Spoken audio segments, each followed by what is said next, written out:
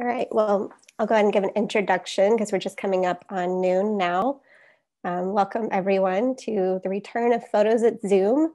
This is a program we started in March of this year after the museum initially closed to stop the spread of COVID-19. And we ran this program every week until the end of June when the museum reopened. And it's an opportunity for us to engage with you virtually with the museum's permanent collection while the museum is closed, based on certain themes that we build around works in our permanent collection of over 16,000 photographs. So we're bringing it back now that the museum's closed again, and we'll hopefully do this regularly until we can reopen. The topic for today is about politics and protest. And this is based on our current exhibition, What Does Democracy Look Like? And many of the images I'm going to talk about today are included in the exhibition. I know you can't go see it on the walls, but this hopefully also functions as a little bit of an exhibition tour of sorts. So just to give you a sense of the museum in case you've never been there before, typically we do these types of discussions in our print study room. This is our tiny print study room, and one of our former graduate students, Jordan Putt, leading a discussion on works of portraiture in the collection with the class. We do this multiple times per day in normal times when it's not a pandemic and we can gather. And these are usually more discussion-based conversations. So they're exercises in close looking with students, really thinking about the materiality of the print, the choices the artists have made, and even the size of the prints or the types of paper, comparing images to one another and thinking about the relationships of images and the works that artists are doing in comparison to other artists working at that time. They're really a fun part of the job to engage with students in this way. So although you can't participate in discussion on this format, I encourage you all to post any questions or comments in the chat or the Q&A field, and I'll be checking those towards the end of the presentation and answering as many questions as I can then. Oops. So if you ever want to go back to this recording on our main website, I wanted to point you to this digital programs option button here where you can click on any past Photos at Zoom sessions and view the recordings and also any extended resources we post, as well as this recording if you ever want to refer back to it or can't stay for the whole viewing. And when you click on that, you will see this page, which shows all of the prior sessions we have led so far, and we'll keep building this as we create more in the future.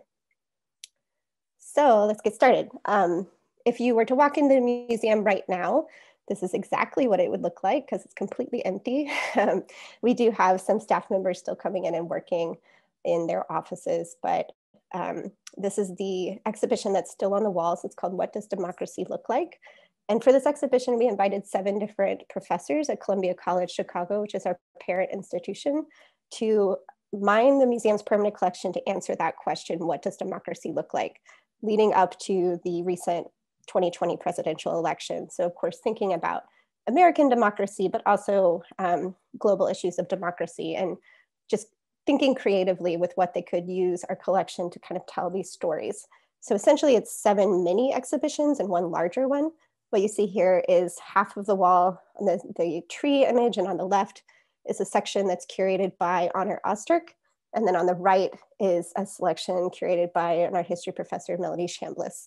So the museum's kind of divided up with all these different mini exhibitions. This is another install shot of Ames Hawkins' installation, where Ames went through the collection purely picking images based on the saturation of color and created sort of a demographic showing voting patterns from 1980 until 2020. Actually, this has been updated since the installation shot.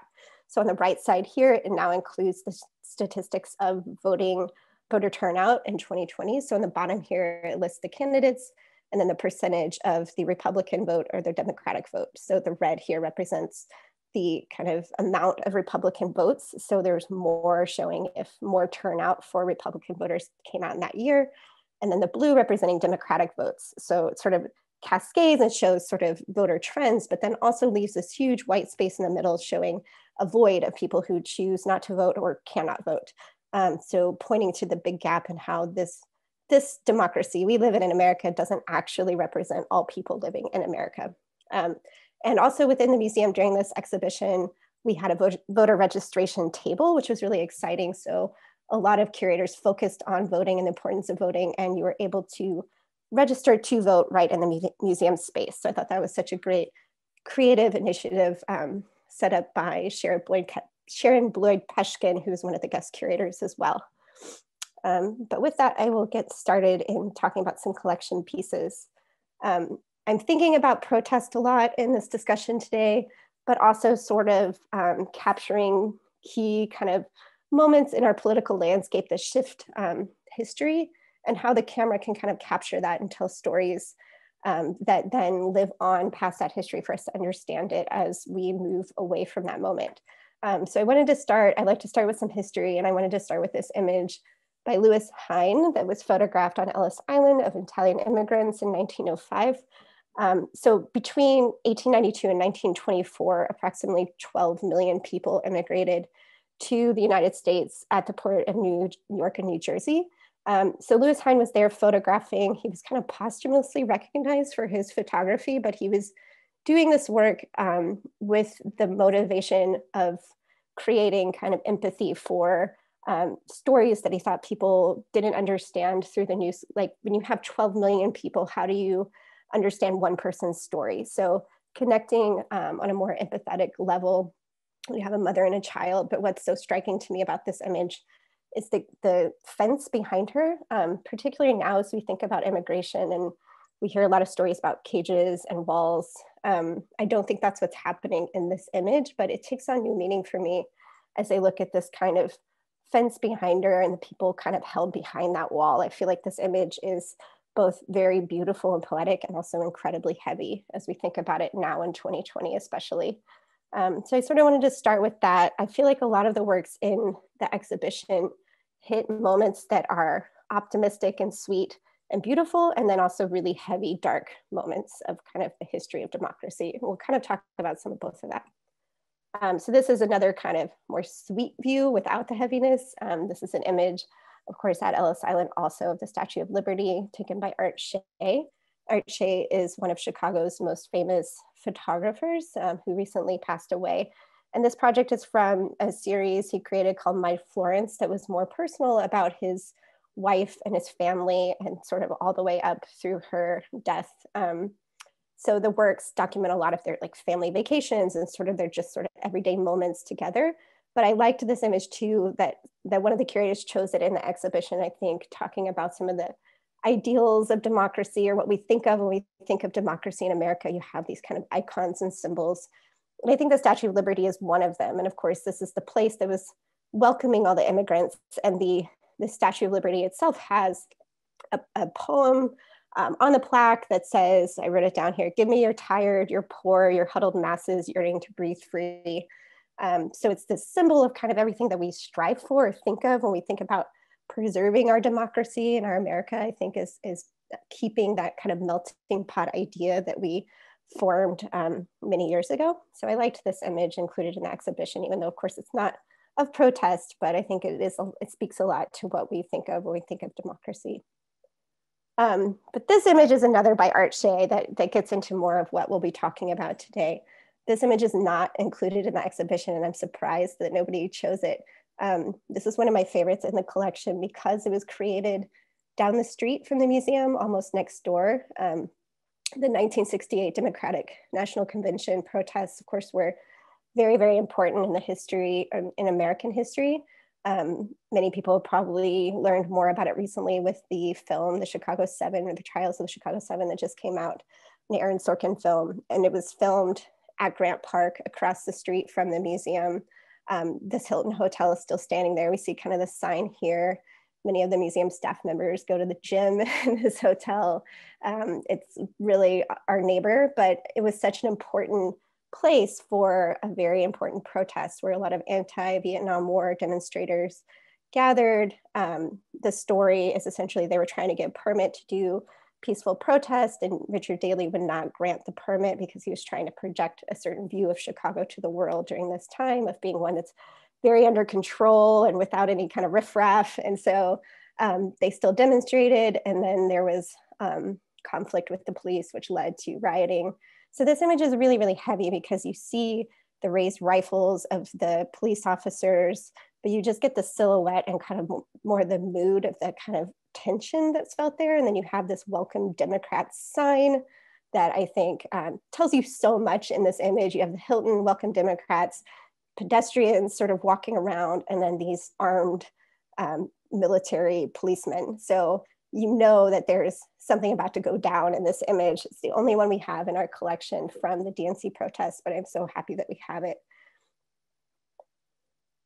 This is a photograph that I took that I saw them filming the Chicago 7 film at Grant Park one day when I was out having lunch with Weiwei and Natasha Egan, our director. So this is a photograph I took of Weiwei photographing the set, because we noticed these old-timey police cars and people dressed as hippies standing in the park, and went over and took a look. So it was pretty exciting to see a set of them filming that. And this is sort of a scene from the film of what that moment kind of looked like. But this, again, is very special to me because it's right by the actual museum itself. And sometimes when you're just walking around Chicago, you can feel the history. And I love that about living in the city.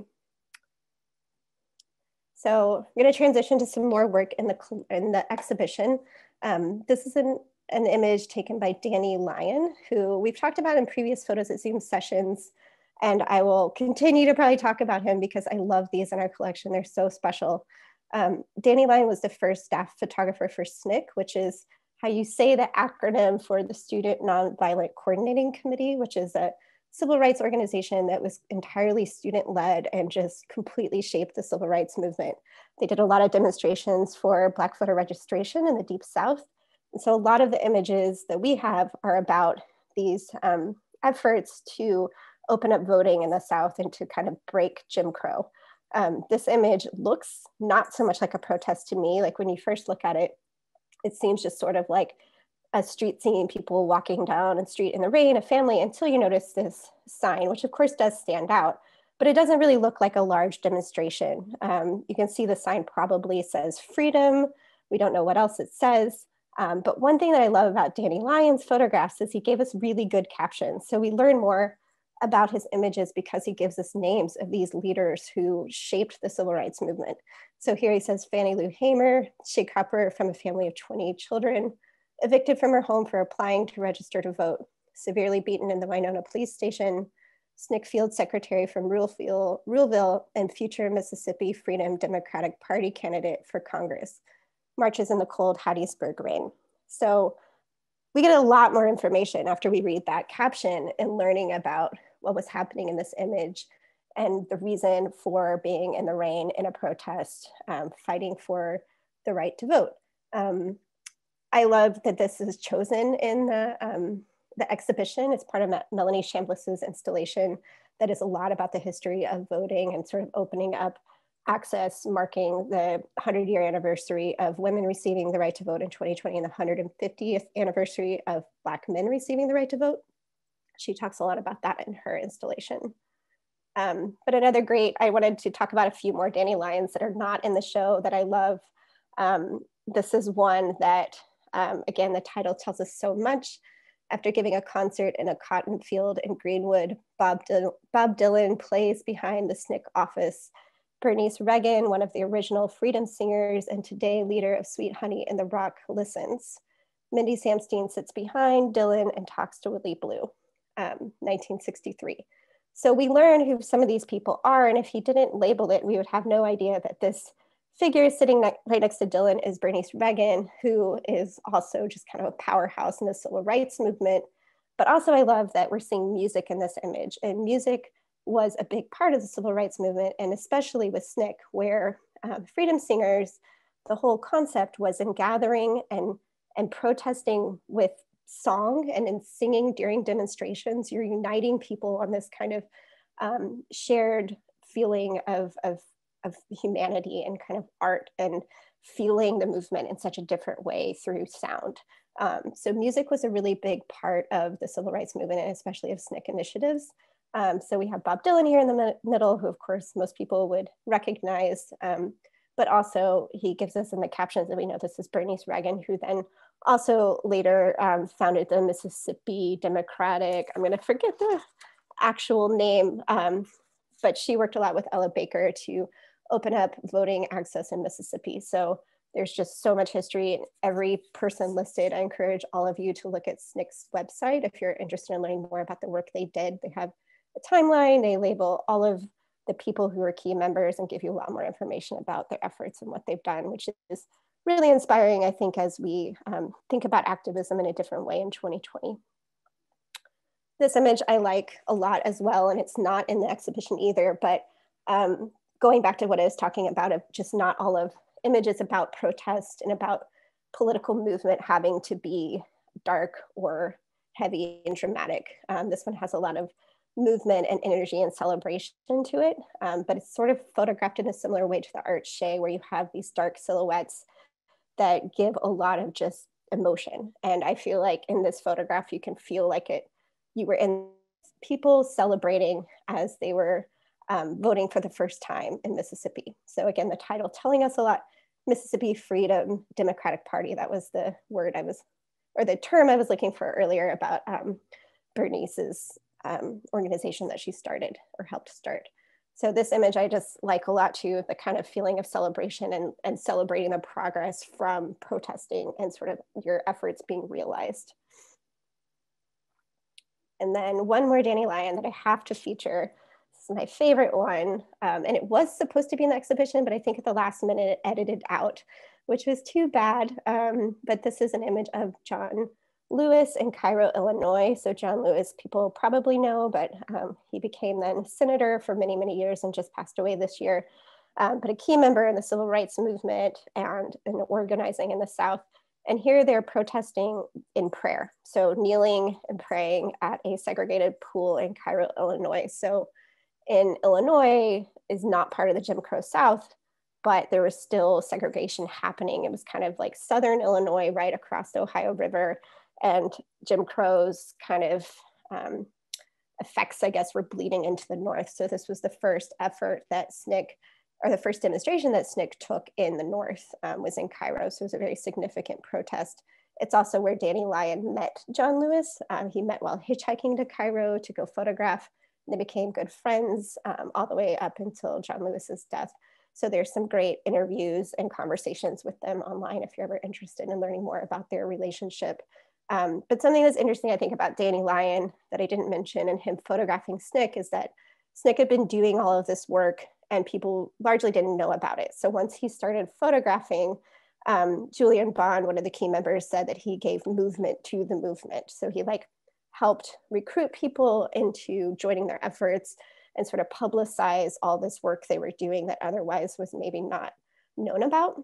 So this image in particular is really important because then it was used in promotional materials by SNCC. And I love this poster that is on the SNCC website that I found, Come Let Us Build a New World Together. And you can see that it's been cropped down a little bit. So in the last image, we have another figure here on the left, and you sort of see that it's a larger group.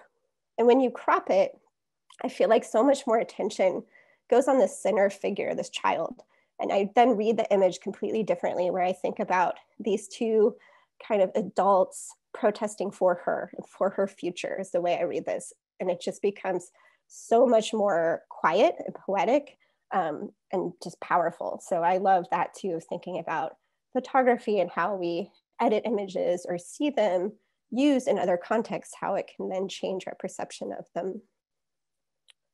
And then also this image, John Lewis tweeted in 2017 around the NFL protests where the players were taking a knee in defense of Black lives. And he said, "The young people kneeling today are following a long tradition and hashtagging good trouble." And that's something that he would say a lot, is the importance of getting into good trouble. And there's a really good op-ed that he wrote just before his death this year, advising us all to do that and these young activists to continue getting into good trouble.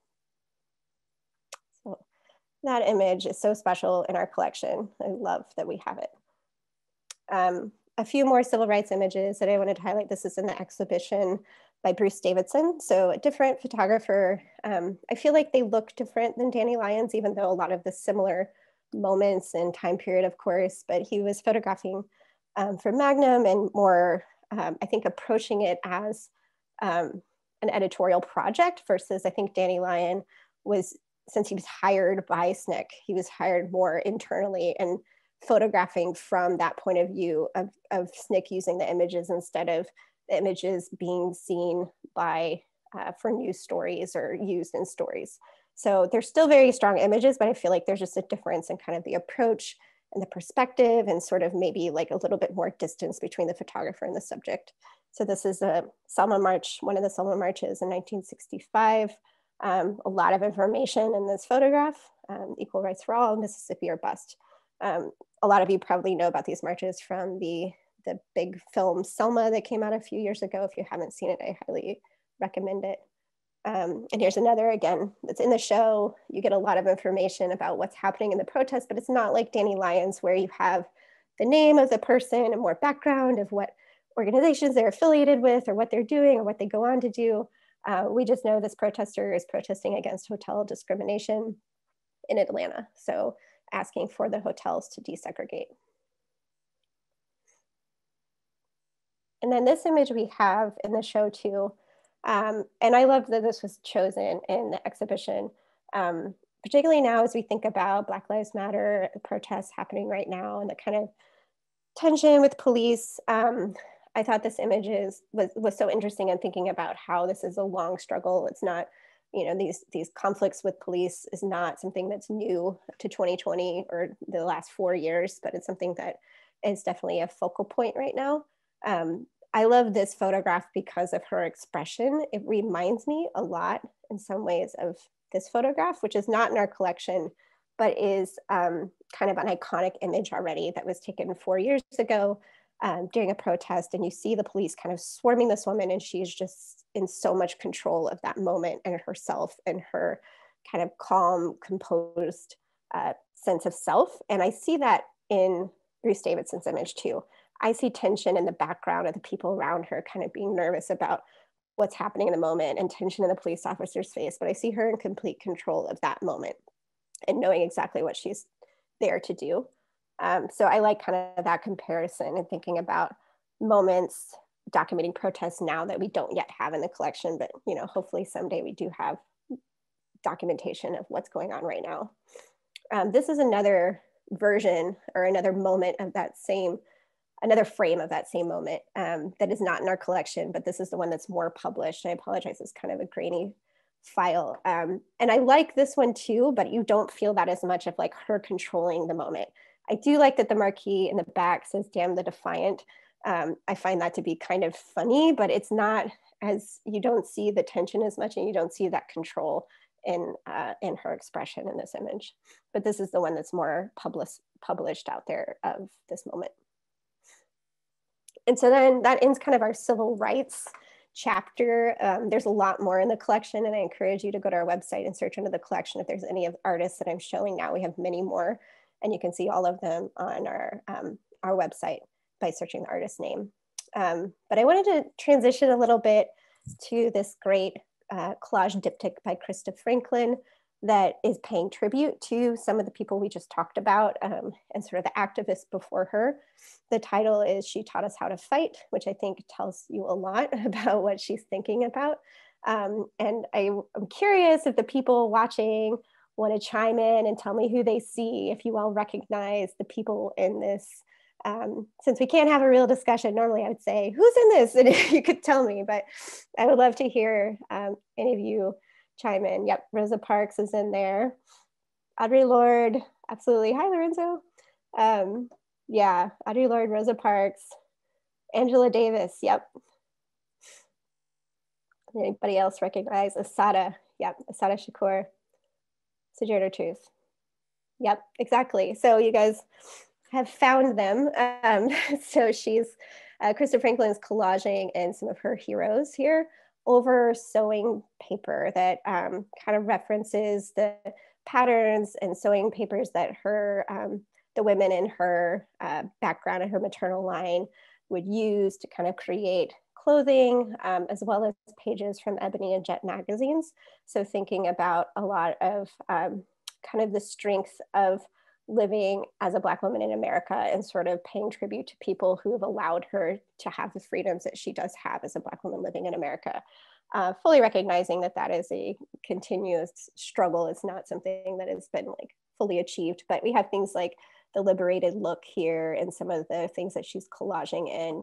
And then of course, images of hair and like beauty products. So sort of establishing the like strength and beauty of being a Black American woman. So Krista Franklin is one of my favorite Chicago artists, and she'll be in our next exhibition that opens in January. So please check the museum's website about that exhibition. I'm very excited about it. And then I wanted to shift, so thinking about influences a little bit, I wanted to shift back to some more historical work. This is not in the show, but if I were putting together works in the exhibition about democracy, I would absolutely include this. This is our only piece by Tina Madadi, and we just recently acquired it. It's called Woman with Flag from 1928. Tina Madadi, somebody should make a film about her if there's not already one. I know there was a book made recently. She was kind of overshadowed by Edward Weston, who was like her lover and kind of mentor figure, or maybe mentor for a little while, but she makes very different work. They went to Mexico City in 1925, I believe, and she then there joined the Communist Party and really started making work that was about revolutionary politics. Her images were all about sort of spreading political messages and being an activist. This is the only one we have, but I find it so interesting because you don't see any information on the flag. You don't know what this moment is capturing, but sort of like the Bruce Davidson image we were talking about, and that strength of the person in the image, you feel kind of her control of that moment, and you feel like her dedication to that moment in the body language and sort of just her being in the center of the frame and draping this huge flag over her body, kind of devoted to whatever cause she has. So I like this image a lot. And I also brought it up because Madadi was part of kind of a larger group of artists working in Mexico City in this time period that all sort of influenced or mentored each other. And one of them is Manuel Álvarez Bravo. So this image is in the collection. It's I'm sorry, they're all in the collection. This is in the exhibition. This is a heavy image to look at, and I'm sorry if it's difficult for you all to look at. I just wanted to briefly talk about it because the title is A Striking Worker Killed. This is in the show as part of a larger installation that I'll talk about in a minute, but Bravo was not an artist that was thinking politically so much about his work. He was more an artist that was documenting what was around him in Mexico, where he lived and was raised, and was working nearby on a film scene when he heard gunshots and wandered over to see what happened and saw where these sugar mill workers were striking and the police killed this was the leader of their movement. And he just photographed it right after it happened, very much in the style of the way he photographs. Kind of in a way, it's eerie to me that his work was so much about just kind of the everyday, but his work was also strangely sort of surrealist in a lot of the imagery that he makes. It's normal everyday moments in very unbelievable kind of ways without making that like surrealism like you think of with Salvador Dali and the melting eyeballs or anything like that, but just things that shouldn't happen but do happen. This is more, I guess, typical, like, I love this image. It's pure poetry to me, called The Eclipse. This is not in the show, but just to give you a sense more of Bravo's style, someone hanging laundry on these white sheets and then draping this black gauze over and then calling it the eclipse and leaving sort of this little hand here in the middle. Like, this is more typical of his style. But I find it interesting that Bravo even says about his work that you shouldn't, let me find the exact quote. He says, you should shoot what you see, not what you think. A photographer's philosophy should be not to have one. Very different than Tina Madadi and a lot of the artists we're talking about, but I thought that was so interesting to then photograph something so heavy as a worker who was striking and then murdered by the police. So this is a heavy point in the show, and there are other heavy points in the show, but I wanted to talk a little bit more about the other artists that were kind of influencing each other, and then I'll tell you a little bit more about how that piece is installed. So Bravo was a teacher to Graciela Iturbide, who's also, this piece is in the show, and he became sort of a mentor to her. She's one of Mexico's most famous living artists. This is her most famous piece, so I love that we have it in the collection. There have been statues and murals created of this piece in Oaxaca. So it's called Our Lady of the Iguanas. And essentially, Graciela Iturbide works in a similar style to Bravo, where she's photographing her surroundings and things in a more kind of natural, organic, not set up way of documenting what she sees. She was working in a market and saw this woman walking in the market with the iguanas on her head, going to sell them at her vendor station, and asked her to take this photograph. So she's calling it Our Lady of the Iguanas, kind of referencing Our Lady Guadalupe and that kind of iconic imagery we know of the Virgin Mary, but positioning this figure who is just kind of working in a market, living her daily life in this way that is very like elevated with this crown of iguanas, which again, thinking about surrealism, this is definitely surrealism to me. And Iturbide is also very good at that, like Bravo. But this project is so interesting to me too, the Yucatan project she did about this, this society of women, indigenous women in this area of Mexico, where it's a completely matriarchal led society. So women ruling everything from like the economy all the way to religious rituals and how families are run and everything. So Iturbide documented that and, documented many different people that are living in this area of Mexico in this larger project that is very beautiful. And we only have a few in our collection, but I encourage you to look at her website because they're all posted there and they're just stunning. But this one is called Political Rally, and it's not in the show either. I don't know what the political rally is, but I felt like I had to include it in this show. I love the bizarre kind of dress going on, and I don't know what the rally is for again, but I thought it was a fun one to include. So we'll go back to this image, and I just want to tell you how it's installed. So in the museum, this is on one side of the wall, and on the other, we have this image by Greg Steinmack of a man in Vermont mowing his lawn. The curator of this portion of the exhibition installed these lawn mowing photographs on one side, and then on the other side, images of protest or conflict. And in the middle, you'll see there's this iPad here. This is Josh Fisher. He's a professor of interactive arts and media. Excuse me, and he's set up this iPad in the center of the museum where you can interact and you say your thoughts on the work, on the installation. And the iPad kind of creates this bot that transforms your speech and kind of alters it, and then creates these like virtual speaking bots that are switching up your language and changing it for you. So he's kind of commenting on the ways that we think about democracy and politics through the filter of the internet and these technologies we use with like social media or like automated searches and Google and things like that, where you're kind of getting the news you want to get based on like previous searches and sort of this like virtual self that you have out there that has political beliefs attached to it. So he's also thinking too that about the like polarization. So on the left side, you have kind of the complacency, like if you want to just ignore everything going on in the world and not know about the conflicts going on and not know about human struggle and continue to keep your lawn pristine and perfect, or if you choose to kind of get in it and identify with the struggle and maybe be motivated to act. This is my interpretation on him selecting those two sides of the wall. But it's a really fascinating installation, and I love kind of the way that he's using the collection in this way to create that heavy contrast.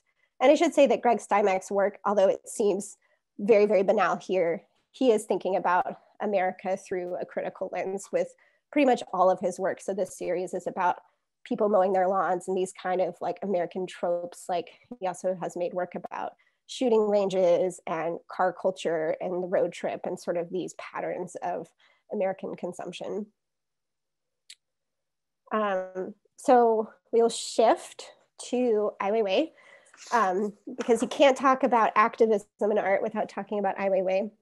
This is the only one by him in our current exhibition, but we did a big exhibition of him a few years ago, and we have that entire show in our archive as a study collection still.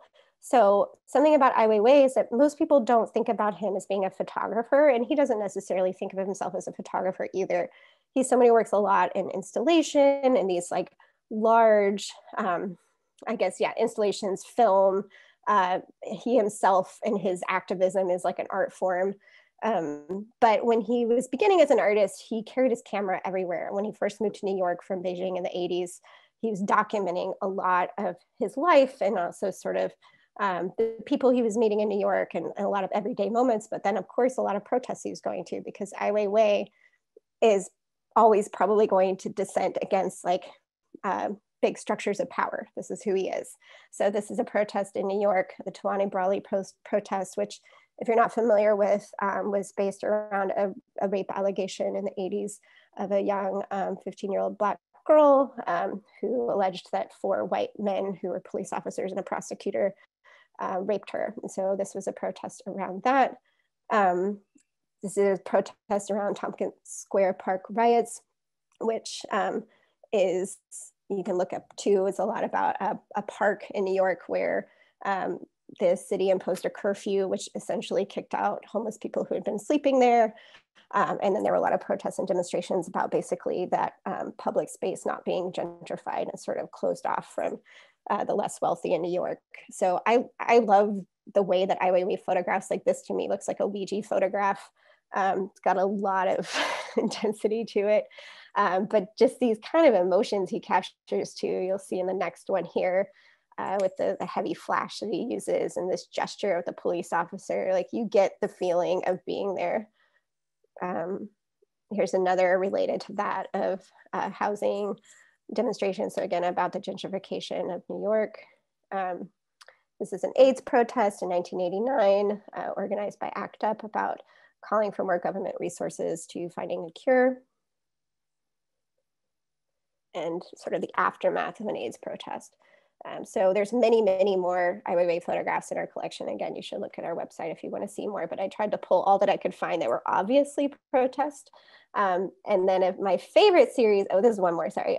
This is just called Communist John. So I'm not sure what is being protested here, but you have the burning flags, the homemade graffitied sign, and people covering their faces that I wonder if they're covering it to obscure their identities or if it's because of toxic smoke and things in the air. We don't know. But one of my favorite series by Ai Weiwei in photography is this study of perspective series that he did that I think is such a simple and effective way to show protest. Ai Weiwei has a really good sense of humor, so I'm a big fan of his work.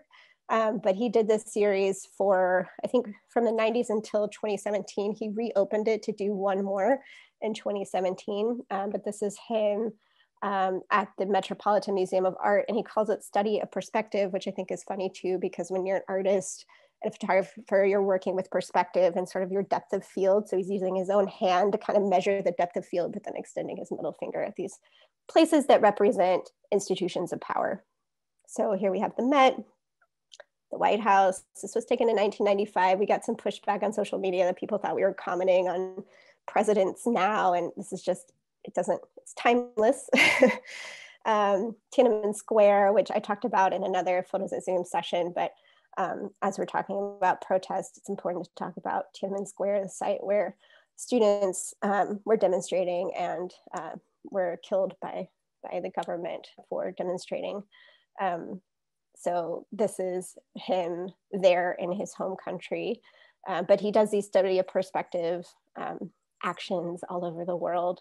Here's another at the Eiffel Tower. So we have quite a few of these at the museum as well. And they're actually all sitting behind my colleague Karen Irvine's desk. So if you're ever visiting her in her office, you'll see these all installed in her office right now. And this one I wanted to show as well because it's him doing the study of perspective in front of the surveillance camera that was monitoring him. So if you read up on Ai Weiwei, you'll learn that he was detained by the Chinese government in 2011 and had been always closely monitored by them because of his views against kind of the government and many, many human rights violations. And there's this, I found this today, this mask that he's selling right now to fundraise for Human Rights Watch and Doctors Without Borders, where he's printed the middle finger on a mask that you can purchase right now if you're interested. This is not in our collection. So I have just one more artist to talk about, and then we have time for questions. But so thinking about too, again, the kind of good and bad when you're thinking about protest, I wanted to end with this batch of images that Melanie Chambliss has in her installation by Suzette Bross, who is a Chicago-based photographer, of the election night from Obama's election night in 2008. So Suzette Bross does a lot of these kind of thinking about photography almost as performance, like carrying the camera with her, documenting walks she's taking or road trips she's taking. Like she's using the camera more as like, I think, an interpretation of like her movements of her body. But she did these sort of like point and shoot photos of the election night, I think trying to just capture that energy of everyone gathering in Chicago, in Grant Park, again, across from the museum, on the night that he was elected. So, and of course, Chicago, that was a really big deal because he is from Chicago, but also he led this sort of more grassroots campaign than we had ever had in history. So Suzette's capturing a lot of the homemade t-shirts that people made, or people were selling like stickers and buttons and all. There was just so much celebration happening, but also kind of like this market of people who had created things to commemorate the moment. So these two are in the show. I think it was these two. No, sorry, there's another one. Anyway, there's several in the collection. There's 44 in the collection, but there's 2 in the exhibition, and this is one. And just thinking about, again, we talked about earlier with that dandelion image, celebrating the efforts of your actions. Like it's kind of sweet to me that this isn't, it's just change happened. Like thinking about if you feel discouraged right now, or, you know, in the past few years with the protests or efforts you're fighting for, like nothing is going to move. I thought it was sort of sweet that one of the curators put this in to kind of maybe remind us that sometimes, you know, things are always moving in both directions. So this is another kind of close shot of one of the more like homemade t-shirts.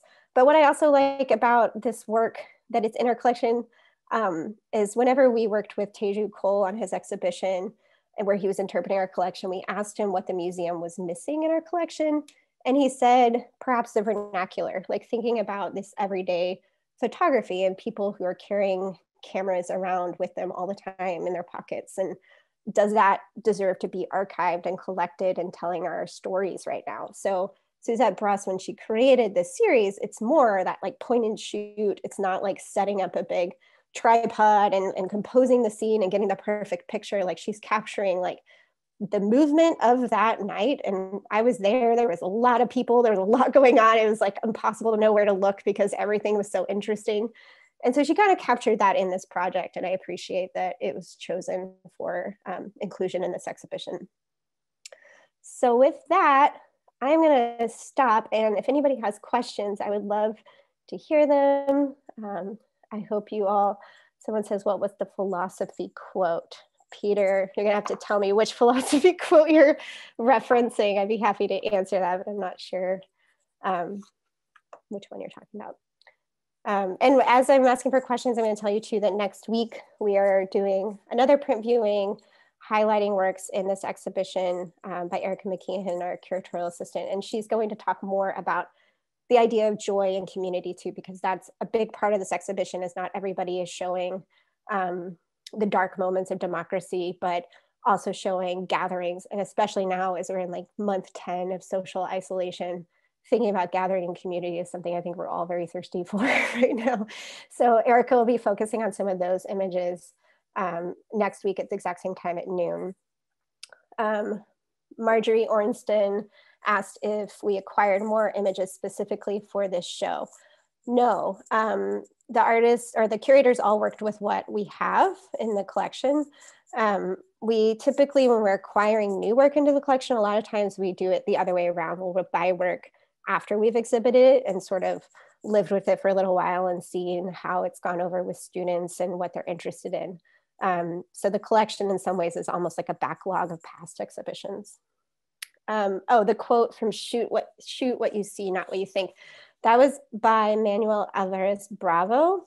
And let me find it for you. I think that is essentially what he said.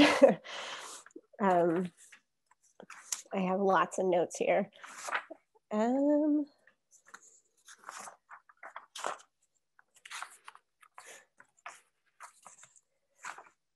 And of course I can't find it.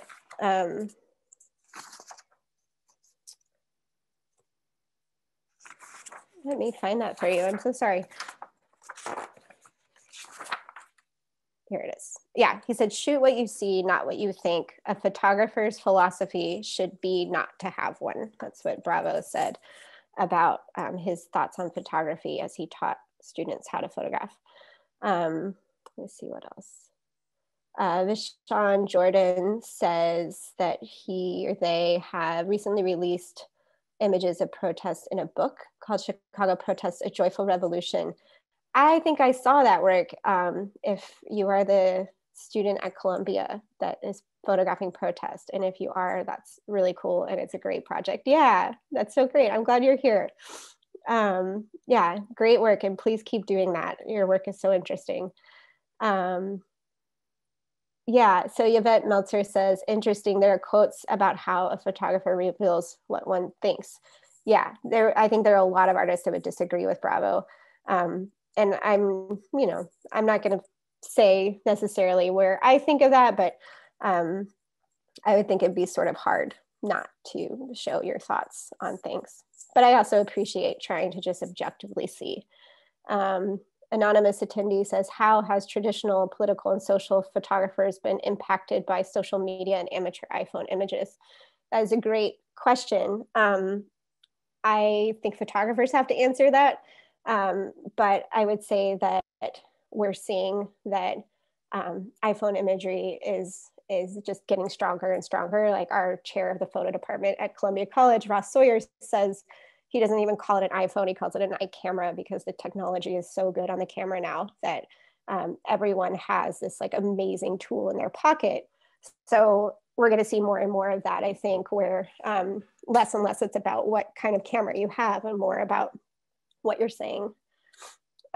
Lorenzo Trebergo says, can you speak about the installation of the tree and the other graphics attached to the walls? Yes, thank you.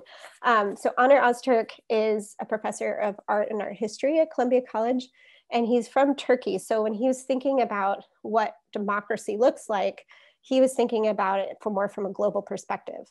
And I should say that every professor we invited specifically for the different types of levels of experience and backgrounds they have. So we have professors teaching dance or interactive arts and media or journalism, all wanting kind of like different views on that question. So he was thinking about global connectivity, so the tree as a metaphor for democracy, and sort of how all of our actions are interconnected, that we're all kind of the branches of this tree of democracy.